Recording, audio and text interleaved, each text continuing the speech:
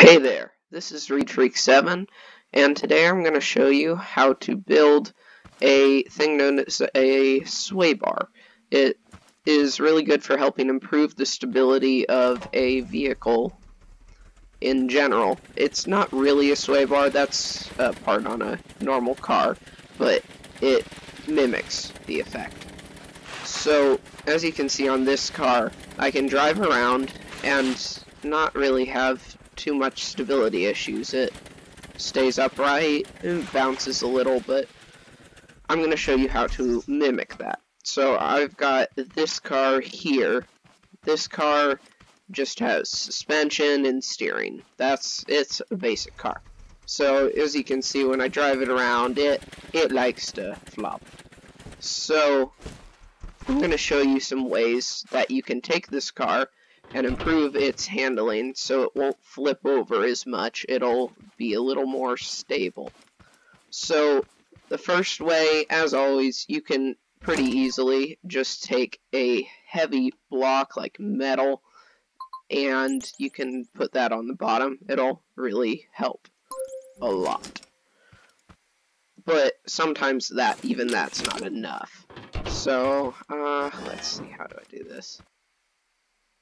If you're doing this, try taking out little parts at a time so you don't accidentally disconnect something important. That wouldn't be very fun for you at all, because then you'd have to rebuild quite a bit, or weld it, I guess, but still, it can be a pain. Oh my, whoops. Anyways, so you can put some metal blocks on the bottom. That'll help, oh goodness. That'll help lock the, well, not lock anything, but it'll help keep it from flipping as easily. So another thing you can do is build what's called a sway bar, and that's the main point of this video.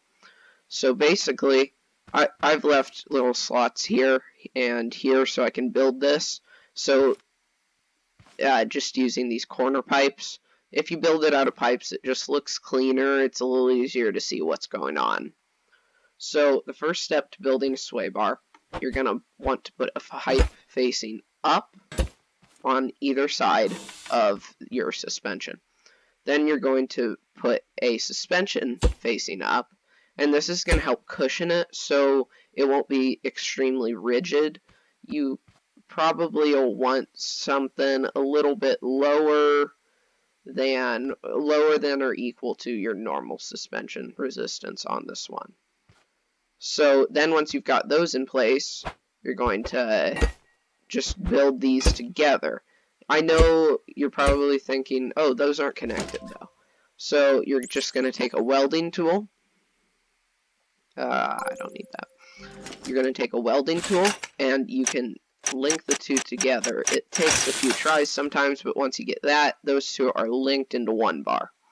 So now those two sides are conjoined, and that'll help keep your car from tipping. So like if this wheel goes up because it's got extra pressure on it from turning, this sway bar will help pull up the other wheel so it won't just roll. It'll keep it from rolling over.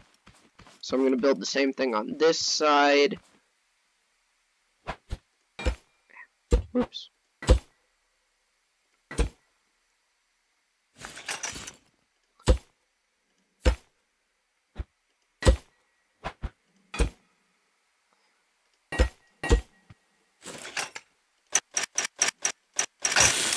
There we go.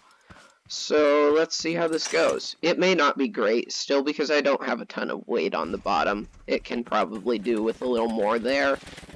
But you see already, that's helping.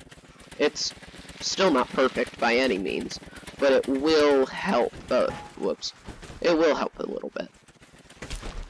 So you can continue to improve this, give it a low center of mass, so lots of weight on the bottom, not as much on the top. Also, setting the suspension resistance to the right amount for your car is good.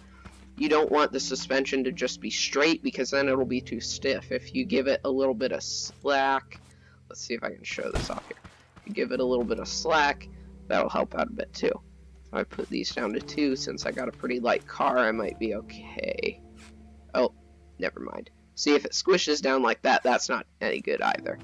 So, yeah, you want to make sure that you've got the right resistance on there. Yeah, put that at 3. So you can play around with different resistances on your sway bar and on your suspension to see what gives you the best stability. That's what I did with this guy over here until I got the right amount of stability.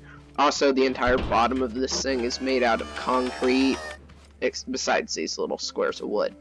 But most of this thing is made of concrete, so it'll be a little more stable and heavy on the bottom. Yeah, well, that's about it for this video. Yeah. See you guys next time.